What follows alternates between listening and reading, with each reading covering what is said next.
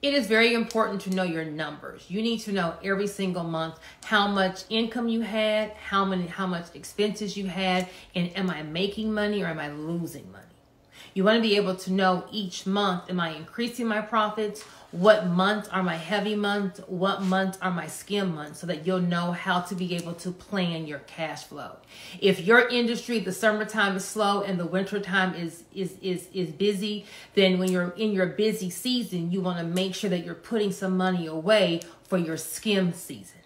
It's not going to rain money every day. Okay, so you want to make sure that you know how to prepare your cash flow. You can use software like QuickBooks or I think Net Zero to help manage your income and expenses. If you are a paper and pen kind of a person, I have a business tax planner that will help you every day be able to log your income and your expenses and then break down what that number is. You could also use like a Google sheet or an Excel spreadsheet if you know how to work those kind of programs. But you want to make sure that every single month you know, am I making money or am I losing money? Am I on track to meet my goals? If I'm losing money, why?